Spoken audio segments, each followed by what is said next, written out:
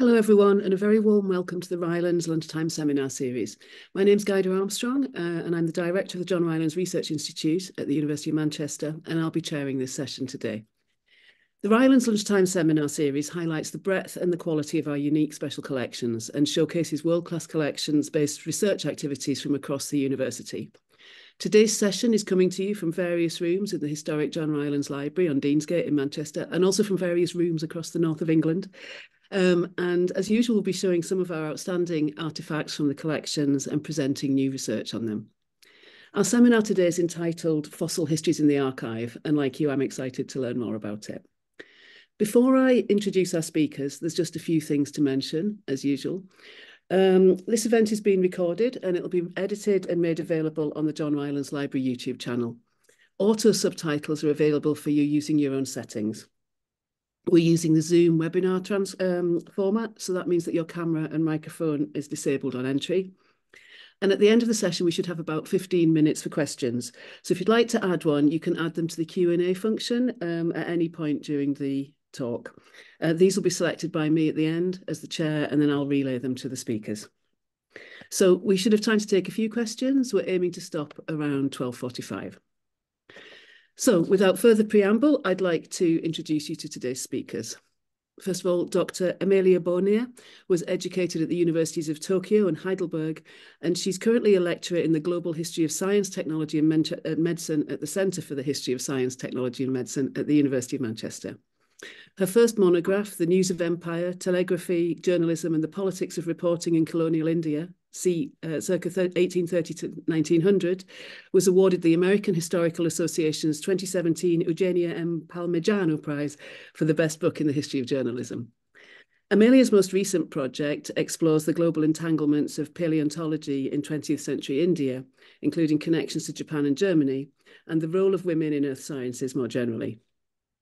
Amelia is very committed to interdisciplinary research, and she regularly shares her work with younger audiences via the medium of children's books, documentary theatre and school talks.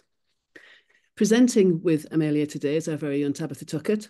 Tabitha is Research and Postgraduate Development Manager in Curatorial Practices at the John Rylands Research Institute and Library and Lecturer in Library and Archive Studies at the University of Manchester. Formerly the Rare Books Librarian at UCL, she's also worked for the libraries of Magdalen College, Oxford and the Warburg Institute. She's taught at UCL, Oxford and Newcastle and researches early modern print culture and historical music performance. So thank you both very much for talking to us today, and over to you. Thank you very much, Guida. So I'm just going to talk very briefly about the collection items we're going to see today from the John Rylands here behind me. And we're going to see it with this wonderful camera, which is why you see a large vertical object in the middle of your screen. So we're going to see materials from the Manchester Museum on the history of that museum, which began with an organisation called the Manchester Natural History Society, which was founded in 1821. Not long after, in 1868, that society was dissolved and the collections were given to Owens College, which is one of the predecessors of what is now Manchester University, or the University of Manchester, I should say.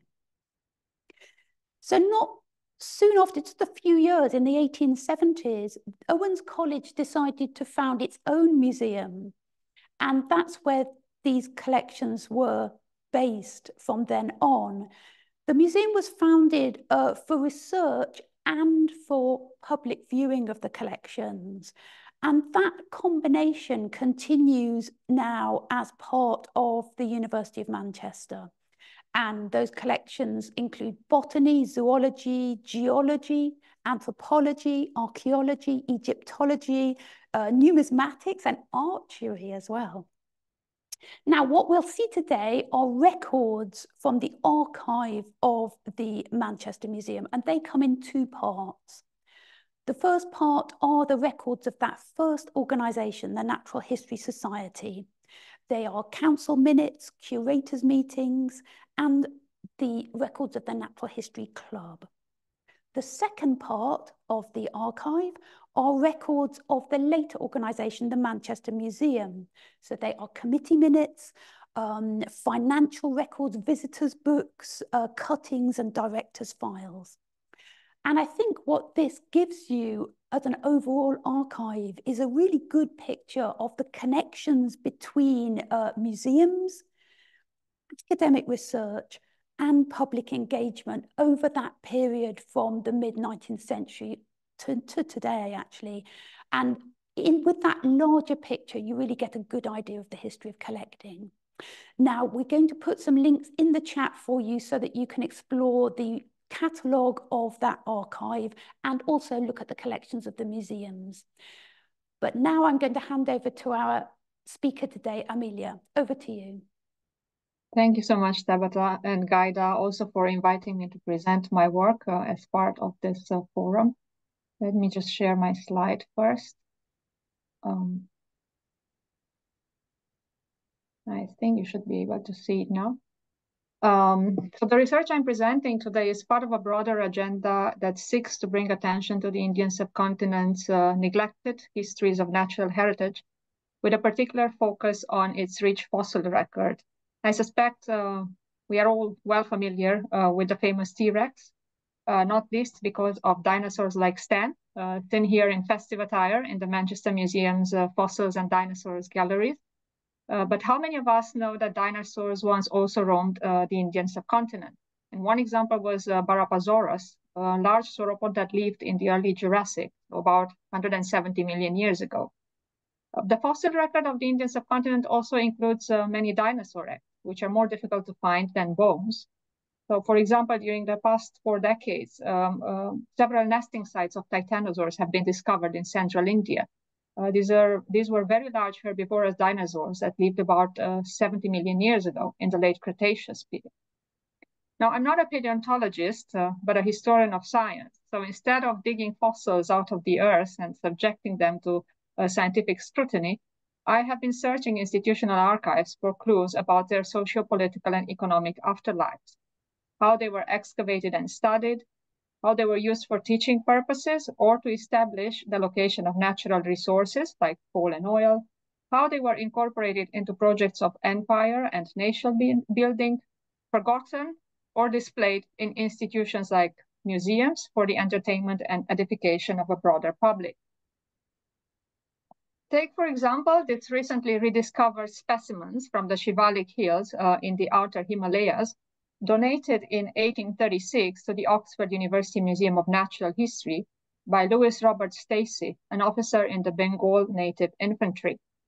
I was part of a group that published an open access paper on the genealogy of this collection, and my colleagues established that some of the specimens are likely annotated in Mary Buckland's hand, which makes them important not only for the history of science and British imperialism in South Asia, but also for the history of women in science. Similarly, this agate specimen I recently photographed at the Natural History Museum in London was most likely collected in central India sometime before 1843 by another East India Company servant, a man named Charles Fraser. The specimen was registered in the British Museum's mineralogy collection in 1883, but curators at the Natural History Museum recently established that it is an unrecognized dinosaur egg. This means that it was collected about 8 decades before the first confirmed discovery of dinosaur eggs in the Gobi Desert in 1923. So put simply, fossils from the Indian subcontinent have been hiding in museums around the world, not only the strata of the earth. They are waiting to be rediscovered by scientists and historians of science, for example, for the purposes of taxonomic reassessment, or to think about important questions in the history of science, as I hope to show in my talk. To date, this research has been funded by the German Research Council through an individual grant for a 3-year project, which was based at the University of Heidelberg between 2020 and 2022. And for that initial project, I followed the journey of fossils from the Indian subcontinent into museums abroad to understand why they collected such specimens in the first place and how they incorporated them into their own institutional imaginary. And except for the Oxford University Museum of Natural History, the collections I examined were located outside the UK, at the Yale Peabody Museum in New Haven, the Palaeontological Collection at the University of Tübingen in Germany, and the Tohoku University's Museum of Natural History in Japan. But I'm currently expanding that work with the help of a pilot grant from the John Rylands Research Institute, this time trying to document the history of the collection of South Asian fossils in the Manchester Museum. And I should say that this project has benefited from the support of two scientific collaborators, Professor Ashok Sani, one of India's best-known paleontologists who discovered some of the dinosaur eggs I mentioned earlier, and Dr. David Gelthorpe, curator of Earth Sciences at Manchester Museum. Dr. Kath Reed also joined the project as a research assistant, helping me identify relevant literature and sifting through old issues of the Manchester Guardian. Now, unlike the fossil collections in American, German, and Japanese institutions I had examined previously, which had been acquired in the first decades of the 20th century, British collections like the one in Manchester, the Natural History Museum in London, or Oxford were products of the 19th century, whose circumstances of acquisition were inextricably connected to British imperial power in South Asia. And let me use elephant to illustrate this point, more specifically the teeth of prehistoric elephants. The Manchester Museum's collection of South Asian fossils is small, certainly by comparison to the ones at the Natural History Museum in London or the Yale Peabody Museum. There are altogether 14 specimens in this collection, all of them about 3 million years old, all of them collected in the Siwalik Hills in the outer Himalayas. Of these 14 fossils, half are remains of elephant ancestors belonging to a group of herbivores known as proboscideans, the broader mammal group that includes elephants and their extinct relatives. 6 of these proboscidean fossils are teeth, which tells us two important things about archives, be they archives of the earth or more conventional museum collections. One, that teeth are more likely to be preserved in the fossil record than other body parts, which disintegrate easier, for example, skin. And two, that there was an appetite for collecting elephants, both prehistoric and contemporary, in the 19th and early 20th centuries, an appetite that went hand in hand with a broader and fairly global scientific and public fascination with these animals. And as you can see in this slide, this trend was also demonstrated by another famous inhabitant of the Manchester Museum, Maharaja the elephant, whose garlanded skeleton now greets visitors at the entrance. Now I'll stop sharing my slides now so you can see the record. Because the archives of the Manchester Museum offer additional clues in this respect. For example, at a meeting of the Natural History Club in September 1863, the secretary showed some, I quote, magnificent Indian butterflies, which had been presented to the Manchester Natural History Society by James Aspinall Turner, a cotton merchant and entomologist. The specimens came from a large collection of butterflies created by one of Turner's sons, who was a resident in India at the time. At the same meeting, the secretary also showed the tooth of an Indian elephant with a grinding surface public. In other words, the Manchester Museum's collection of South Asian fossils might be small, but it acquires significance as part of an imperial and global network of institutions that collected natural history specimens from the Indian subcontinent in the 19th and 20th centuries. The archival records I examined suggest that such specimens were often presented, between inverted commas, by individuals connected to the region, usually people who returned from service in India or had relatives there. They were also presented by collectors who amassed eclectic assemblages of natural history specimens from all over the world.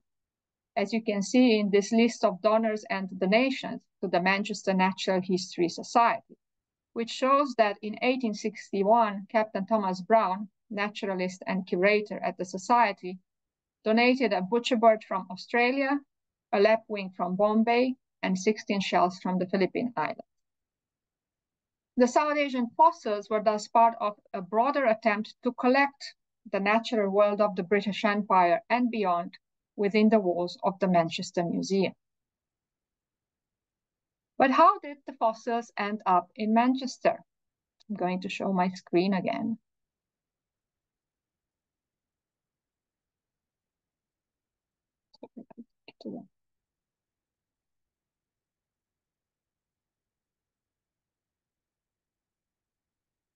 There is little documentation associated with the museum's assemblage of South Asian fossils, and this is generally true of all the collections I examined.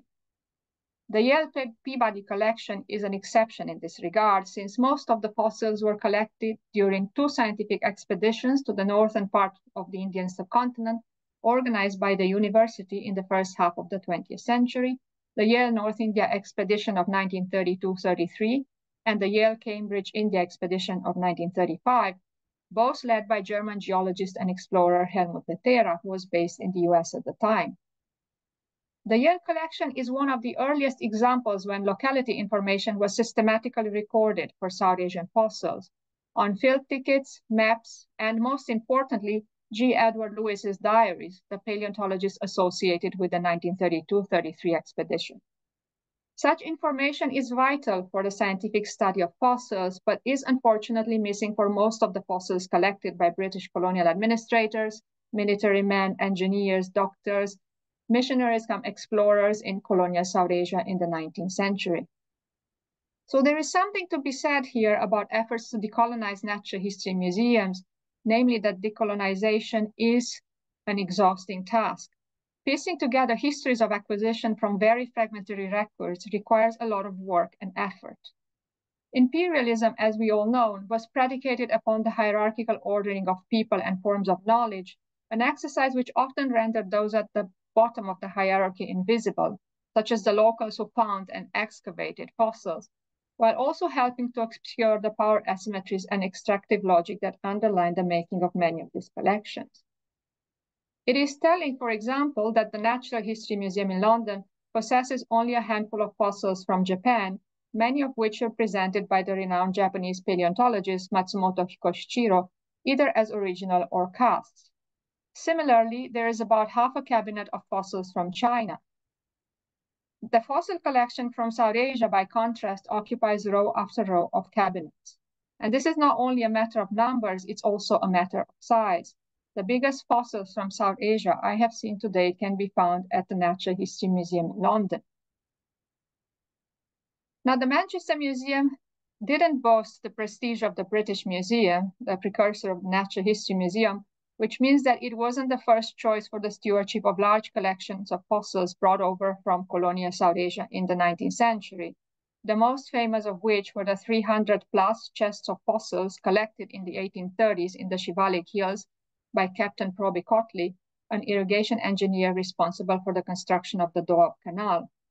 As my colleague Pritha Nair has shown, that collection and its subsequent scientific investigation by Cotley and his associate, the surgeon botanist Hugh Falconer, played a central role in popularizing the Siwalik Hills' rich mammalian fossil record in Britain and beyond.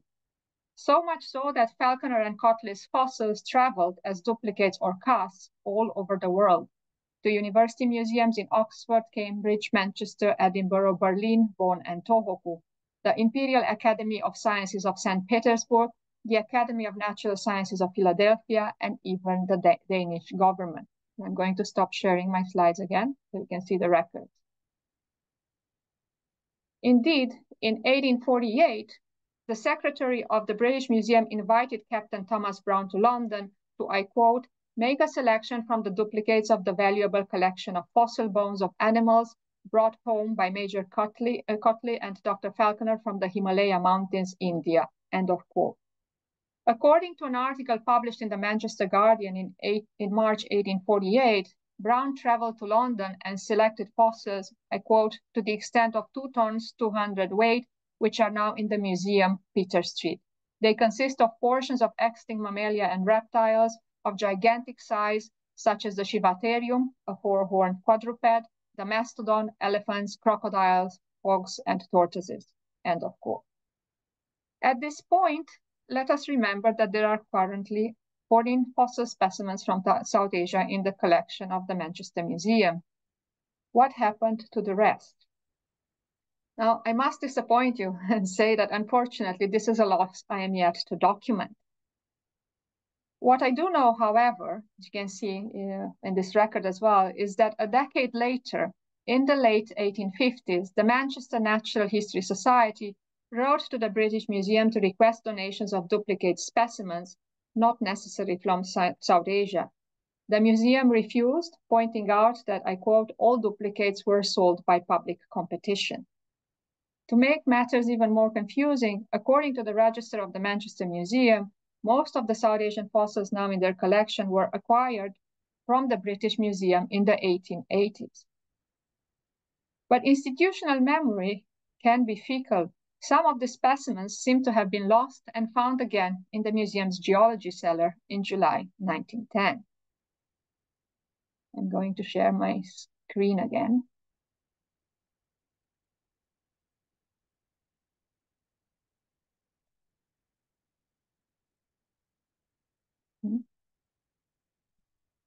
Around the time Siwalik fossils were being rediscovered in Manchester, they were also being incorporated into the institutional imaginary of the Tohoku Imperial University in northern Japan with the help of paleontologist Matsumoto Hikoshiro, the same scientist who donated fossils from Japan to the Natural History Museum in London. A graduate of the Tokyo Imperial University, Matsumoto joined Tohoku in 1914, 3 years after the establishment of the Department of Geology, eventually becoming a professor there. Now, geological collections at universities were usually built around the research interests of members of staff. And Matsumoto was instrumental in building Tohoku University's collection, which includes several specimens from South Asia. For example, this cast of a Shivaterium skull acquired in 1912 from English geologist Robert Damon, who supplied museums in the Americas, Australia, and Europe. There is also the tooth of a prehistoric elephant called Stegodon Ganesha, after the elephant god, which Matsumoto described as follows in a 1915 publication. I quote, "I have a specimen which has been figured by Falconer and Cotley under the name of Stegodon Ganesha for comparison," end of quote. Indeed, Matsumoto's specimen is the same as the one featured in Falconer and Cotley's famous book on the fossil geology of the Siwalik Hills, Fauna Antiqua Shivalensis, published in 1846.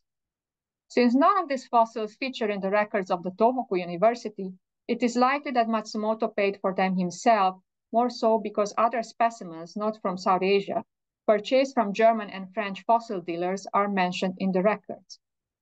Matsumoto went on to become an authority on elephants, and he was one of several Japanese scientists who made significant contributions to the study of elephants in the first half of the 20th century.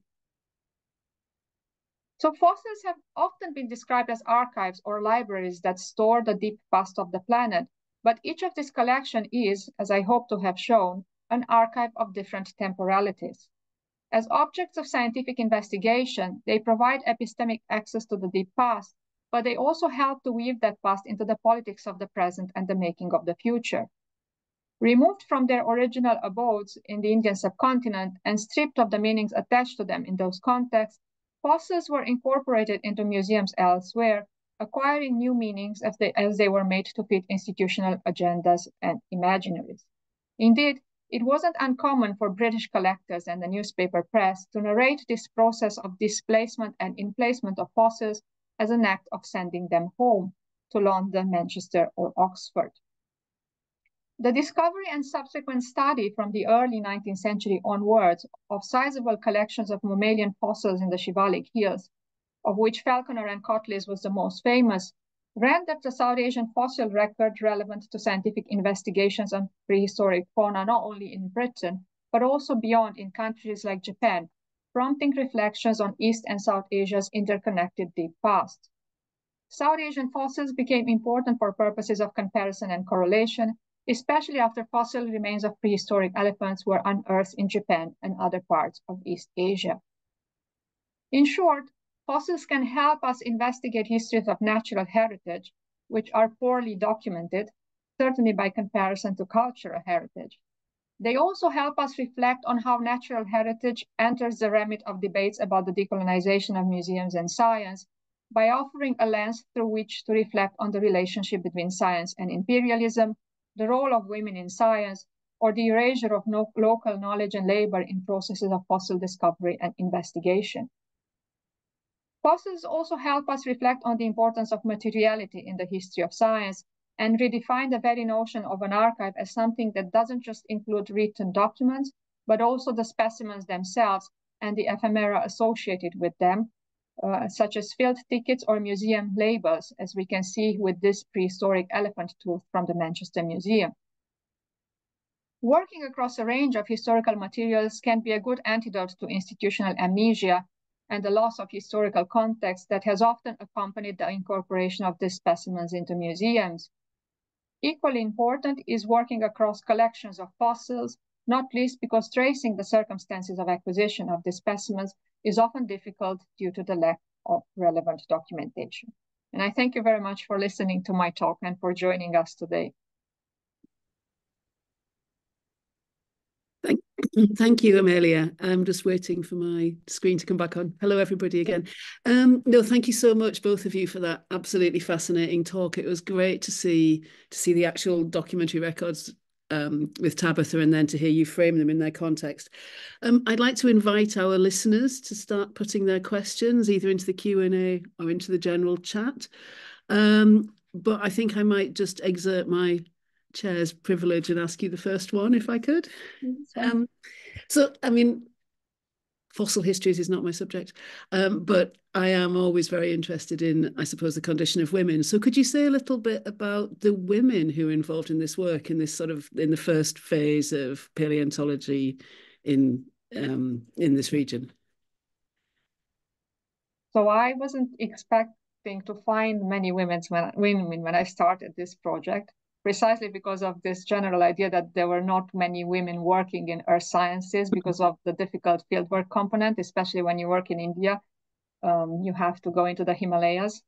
And then I started to interview geologists and, earth scientists and paleontologists from South Asia. And they told me that that was one of the best things about this kind of work. Going out into the Himalayas, into the mountains, or other difficult terrain, and that they were not scared at all,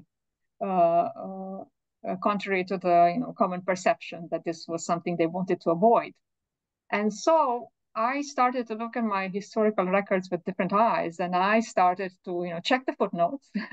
And I realized that because I didn't focus for my bigger project, I didn't focus only on paleontology, but also paleobotany, that there were quite few women who worked, especially examining fossil spores. So usually this is an interesting aspect, that men tend to work with bigger fossils, like dinosaur bones, but women often did the kind of work that meant sitting long hours at the microscope and examining fossil spores, right? But having said that, there are also people like Pamela Robinson, who was a vertebrate paleontologist, and she played an important role in promoting this field in post-colonial India. So she went to Calcutta to join the Indian Statistical Institute in the 1950s, and she established a geological geological unit there. She was involved in several expeditions with Indian paleontologists, which led to the discovery of important fossils. And then there were the women who were not trained as professional scientists, but who joined their husbands on expeditions in the Himalayas, or for conferences, or helped their husbands build enduring institutions of education. So, for example, one is the Bilbasani Institute of Paleosciences, which was established in the 1940s and still exists today. And after Bilbasani, the original founder, passed away, his wife, Savitri Sani, led the institute for 2 decades. And she was not trained as a scientist at all, but she still performed this kind of work. And it just made me think about the role, the often unacknowledged role, that women have played in establishing institutions of education, right? Even when that benefit future generations of scientists, and even though they were not trained as scientists. And it's great that I suppose the kind of like the folk memory amongst the academics recognises the contributions of these women. I mean, so it's a kind of gentlewoman's pursuit, I suppose, at the start, that kind of explorer impulse, and then the wives, which makes me think of all of that, that kind of thanks for typing. Yes, exactly. A few years ago. Yeah. And do you know anything about the other women? Obviously, there would have been loads of women involved in these expeditions, local women. people who were sort of servicing the expedition. Yeah. Is there any record of those people? I've only seen, this is an interesting, and also in India, there are considerations of caste as well that need to be taken into account. And it's very interesting because locals participated in many guises in these expeditions, but it's mostly men that I've seen. So there's only one image I've seen, and it was from the 1950s, I think, during an archaeological excavation in which, men were on one side, at the right side of the picture were the men, and they were digging, so excavating the earth, and the women on the left side of the picture, they were removing the soil and taking it to a different location. But that was the only time when I saw local women featured. And otherwise, they tend to feature, for example, in a picture taken at the Geological Studies Unit at the Indian Statistical Institute, when they showed fossil discoveries, and then they would appear as the wives of those. But yes, that's so even uncovering certain histories, there are also histories that are not written or not captured. No, I mean it's absolutely fascinating. I have learned a lot. I was going to say we can take questions if anybody wants to put any questions in. I will ask another one if we want. I also really liked your label, the label that you showed from the Manchester Museum. And I suppose, that's something else that I found very interesting, the kind of histories of description, the kind of evolution of what people think they're doing. Is there anything that you could say about that, about your methodology? Or Yes. So when I actually, so this project started in January 2020, and that's, as we all know, that's when the pandemic started, which meant that out of a sudden I couldn't go anywhere. So I was stuck, so to speak, in Heidelberg in Germany, and I was looking for ways to rescue the project, right? And I started off by contacting museums and archives in Germany and requesting materials, copies, PDF copies, basically, of the materials related to India and Indian geology and paleontology they had, because there's quite a few connections between Indian and German paleontology. And then, because of the paleontologists I was working with at the time, Professor Ashok Sani and Dr. Advait Zukar, who was based at Yale, I started to learn more about the fossil collections themselves. And I started to think about going into the collections, right, and actually looking at the specimens and see what kind of ephemera associated with them I could find. But it wasn't possible during the first 2.5 years of the project because of the pandemic. So it was, I think, already in 2022 when I finally managed to go to the Yale Peabody and look into their collection. And that really opened my eyes to this, material history of paleontology, including the fact that, and this is something that's relevant for the Manchester Museum as well, the fact that fossils that are on display are very prepared. So they look very polished compared to the ones you see in the collections themselves, right? And I often think that, so for example, at the Yale Peabody, they had an unprepared rhino. But I forget which body part exactly it was, but I think it was a part of a rhino, which was unprepared. So it's hard to tell actually the difference between a rock, and a bone, unless you prepare it. But it does tell you so much about the history of paleontology, about the way in which fossil preparators actually work with these fossils, and then the old labels that are attached to them. And I feel that by displaying such specimens in museums alongside the ones that are very polished, the visitors could actually learn a lot about the history of paleontology and the history of science.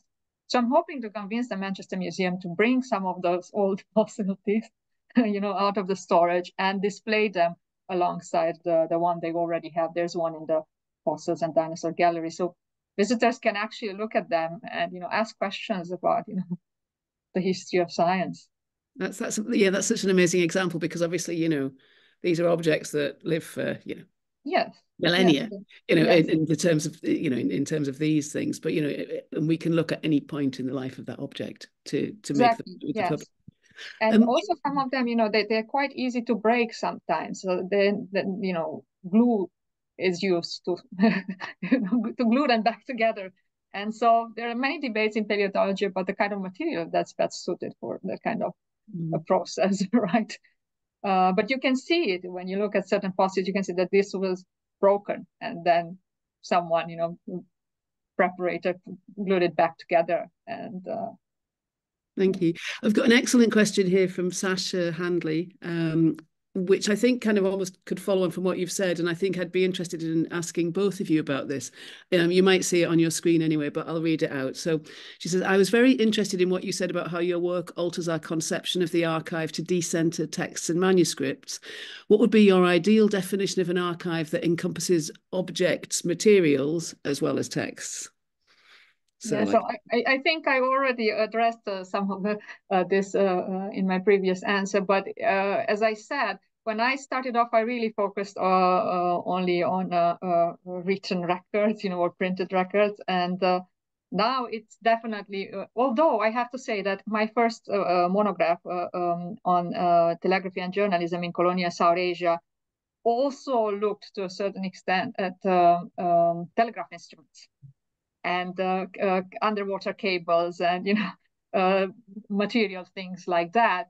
But I wasn't so invested, I think, in that approach as I am now after going into the fossil collections and looking even at the way in which they are stored. It's a very vertical way of storing fossils as opposed to books, which are usually horizontal. And so now I think my ideal definition of an archive is, something that involves different types of historical records and different types of objects. And I have to say that I've been very influenced recently by Laura Ogden's work, Loss and Wonder at the World's End, on ecological change and species loss in Tierra del Fuego. And she does exactly this. She brings together all sorts of material to, document loss and wonder. And I quite like that book. I recommend it. Thank you so much. I think I will have to have a separate conversation with you about telegraph instruments and Yes. undersea cables, because I'm really into that. But Tabitha, is there anything that you'd like to add to that as lecturer in library and archive studies? Well, I think there is a way of linking the records that we've looked at with in this case, the fossils that are being described. And that's the emotive side. And I think that's really come out from, what Amelia said. And it came out to me as I was reading these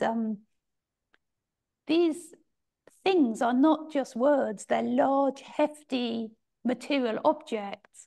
And as you saw, they're not always that easy to read. But what really springs off the page, a bit like it does when you're reading Hook in the 17th century, what really springs off the page is this infectious enthusiasm and utter confidence that the methods that these people were using were the ones that should be used. Now we would question that. For example, I was reading one of these last night. There was somebody who talked about, well, in fact, it was the secretary. I think perhaps the secretary's patience had been worn thin by the long enumerations of various insects and finds of the committee that he was recording. He then recorded in potentially slightly sarcastic language the fact that one of the members had excitedly had the opportunity to remove lice from a bird, and the lice were being preserved, and he invited as secretary anybody in the society who wished to come and examine these lice, and it was recommended. There's this sense of the emotional activity, the emotional element, and I think that's what links the words in these books with the physical objects in the museum. Well, thank you for that. That's such a great example, and to know that the kind of passive-aggressive minute note preceded our century. No, exactly. I just wanted to add something, because I remember now when Tabitha mentioned, actually with the fossils as well, if you look at the images, you can't really tell how heavy these teeth are. But if you handle them for half a day, lift them, to photograph them, for example, you will soon realize that they're quite heavy, between 5 to 10 kilograms, one specimen, right? And it's a very, it's a very bodily experience, right? You have to, may end up with back pain, right? Just by handling fossils for several hours. So it's something that you don't get to experience when you're just sitting down and reading about them, No, it's physical labor, isn't it? And that's really interesting as well to write, to see those histories and to see how people would have, that's something which links us to the people that were, transporting them here and sending them back home. I was very struck with the sending them back home point that you made. Okay, so Sasha, thanks you for the reference. I thank you for the reference. I wrote it down. I hope everybody did. So I think we're coming to the end of our time, but I'd just like to thank you both for that amazing presentation that's really opened up some more of the university's collections to me. And, I hope that we can carry on these conversations. I'd like to thank all of the audience and also, as ever, to thank the amazing tech team, the EPA team and Kelly, who have kept this running so seamlessly, especially with 2 remote people in it this time. So our next seminar will take place on the 23rd of May. And that will be Marina Poveda Escolano and Elizabeth Carr, who will be talking about the ancient and modern lives of an ancient Egyptian papyrus. So you'll find more details about this on our What's On page on the Rylands website, and then you can register from there onto the Eventbrite page as usual. So thank you all for joining us again. Thank you again to our brilliant speakers, and we hope we'll see you all again on the 23rd of May. Thank you.